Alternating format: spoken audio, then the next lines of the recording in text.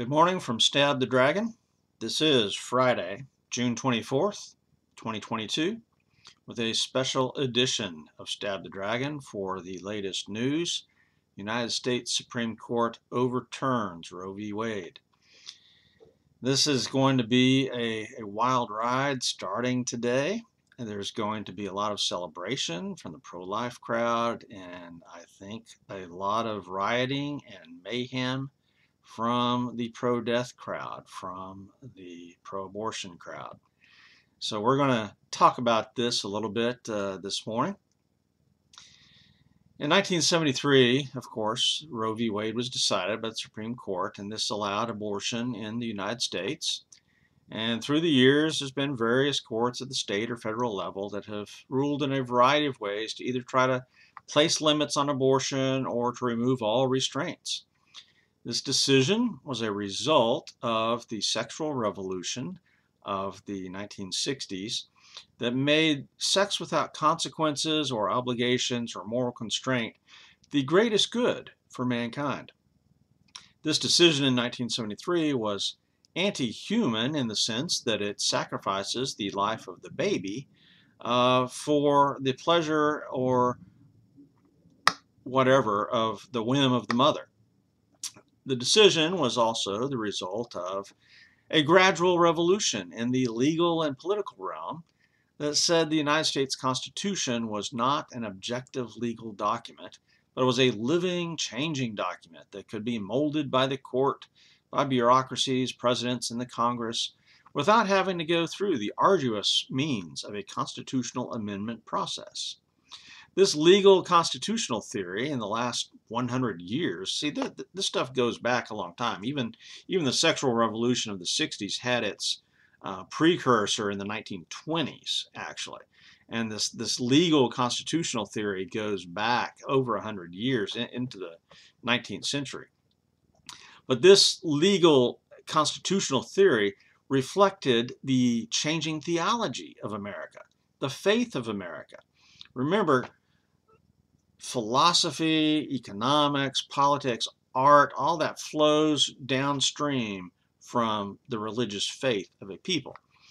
And the religious faith in America basically said that man had become the measure of all things. That God's law is subjective because we're descended from the apes. We're a product of blind chance and evolution. So see, the theory of evolution that Darwin came up with in the middle of the 1800s, that affected every area of our culture.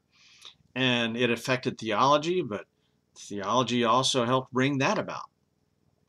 So there's this critical intersection of theology, politics, law, morals, philosophy, science. All of these things produced Roe in 1973. And I would add that Roe in 1973 represented an extreme failure of the church in America. Unsound doctrine, heresy, beginning as early as the 1700s with Unitarianism that entered the Congregationalist churches of New England. You do away with a core doctrine like the Trinity, and you end up with what we've got today. Now, in Baptist life, and I'm Baptist, the crucial doctrines of the sovereignty of God began to fail in the late 1800s, and by the 1920s, we Baptists and the Presbyterians along with us were becoming a mess. So conservative Christianity then, because of our internal failures, our internal squabbles, we began backing out of the political process early in the 20th century. Consequently, law schools and universities became liberal leftist bastions. Public education was infected by the likes of Dewey and Mann and socialist, that's Horace Mann, and socialist ideals infected it, so that by 1973, the church was not even prepared for the fight. Shortly after Roe, the church started waking up. You've got the moral majority of Jerry Falwell, beginning by the late 70s and early 80s. Focus on the Family with Dr. James Dobson actually was a huge key role player in this whole battle. And Focus on the Family began at about the same time in the late 70s. So then people started waking up. the pro-life movement began. You get protests at abortion clinics and at courts and politicians, things like that. You get sermons. You know, a lot of churches would give an annual sermon on the pro-life cause. We would begin searching for pro-life politicians, and soon the Republican Party was being directed by the pro-life side of the party. You got Ronald Reagan elected president in 1980. Now, there were some notable failures along the way. Both Reagan, Bush the first, Bush the second, appointed some good justices, but also some bad ones. And so you had inconsistency in the Supreme Court, even though, you know, we were pushing for good Supreme Court justices. But that inconsistency was very disheartening. With Trump, though, we got 3 solid conservative picks for the Supreme Court. Despite the Big Eva crowd opposing Trump. Who's Big Eva? Big evangelicals. We're talking about the Gospel Coalition crowd, guys like Russell Moore, David French, Mark Dever, Tim Keller. All these Gospel Coalition guys seem to be Democrats and seem to be opposed to Trump. But now today, June 24th, 2022, we've got a major victory over Roe. Why? Because of the 3 justices Donald Trump appointed during his presidency. So my question to Big Eva, will they come out now and say, we were wrong to oppose Trump? I mean, look at the devastation that Biden has brought upon this country in the last year and a half because Big Eva opposed Trump. Well, will they come out now and apologize, saying we were wrong? No, that doesn't work. Leftists never apologize. We need to understand that. Only conservatives apologize. Leftists never. And that means left-leaning Big Eva. So what does today's decision mean? This decision does not outlaw abortion across the USA. This decision basically says that Roe was decided wrongly. There is no inherent right to abortion in the Constitution. They made it up in 1973. It was bad constitutional law. And that's pretty objective. That's objective reasoning. And so it throws the decision back to individual states to decide. There you go. This is a very good federalist position. Let the states decide. Why then, if it does not outlaw abortion, does this offend the left so much? Because to the left, abortion is the sacrament in their religion. Big government and sex are the gods of the left, and this decision strikes at both, even though it does not outright outlaw abortions.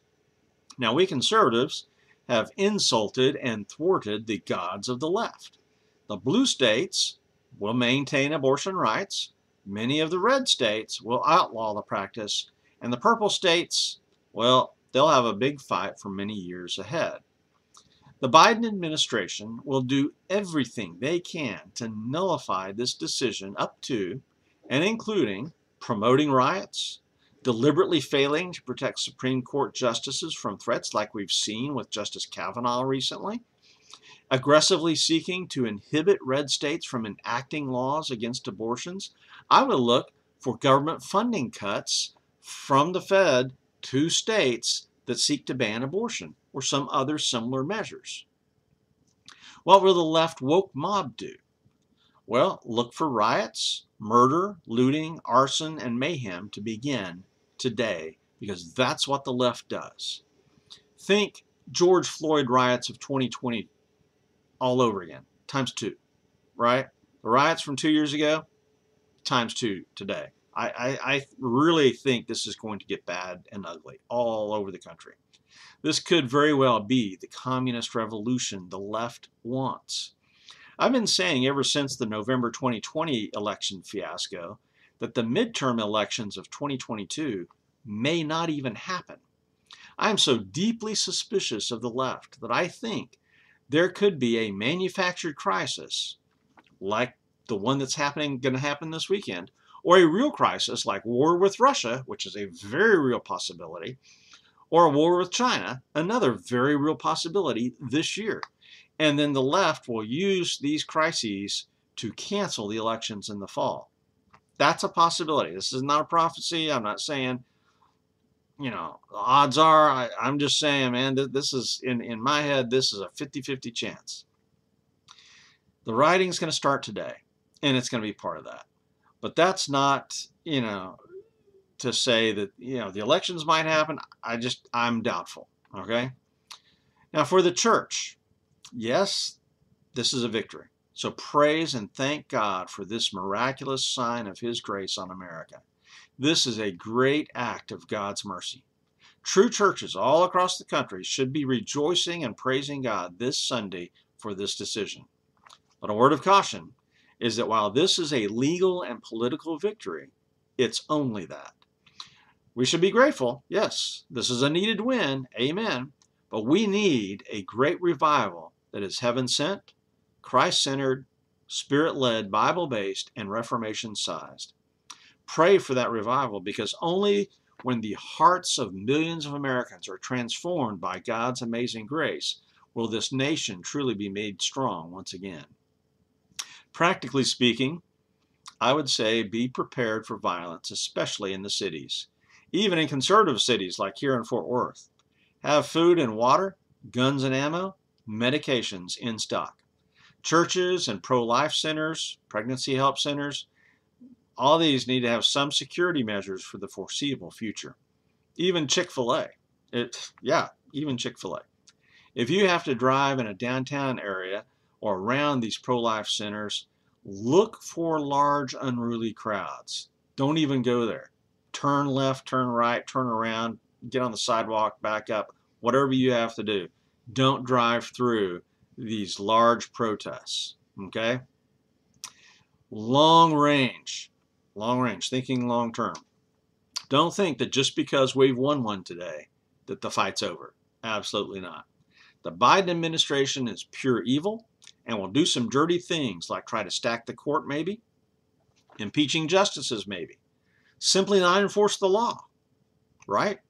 This fight will never go away until Christ returns.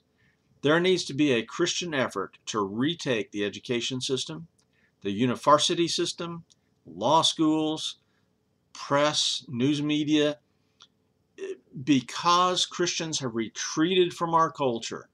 And we've got this mentality that says, oh, I can't run any industry or business. I can't speak up. I've got to just keep my faith to myself. That mindset has cost us the culture. Those institutions are controlled by the enemy. Even Christian universities are compromised with critical theory, critical race theory, sexual revolution, gender revolution, whatever you want to call it. Communism is what I call it. And there needs to be a cleansing. However, we don't need to return to a closed-minded fundamentalism that is anti-intellectual. We need a Spirit-led, Bible-based intellectualism that is rigorous and fair, but solidly based with sound doctrine as our safeguards. We need to be praying for our law enforcement as the riots begin.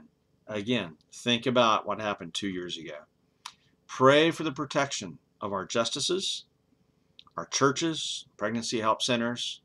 Pray for conservative politicians. They're going to come under attack. If you're in the workplace and people know that you're pro-life, that you're a Christian, be prepared. I mean, be prepared with Scripture. Be prepared with godly answers. Try to love your enemies as yourself. But things are going to get ugly. I am not optimistic on this. I really think that our society is going to go bonkers, right? Because abortion is like the sacrament of the left, as Rush Limbaugh used to say. And so we're attacking their faith. This victory is an assault on the gods of the left.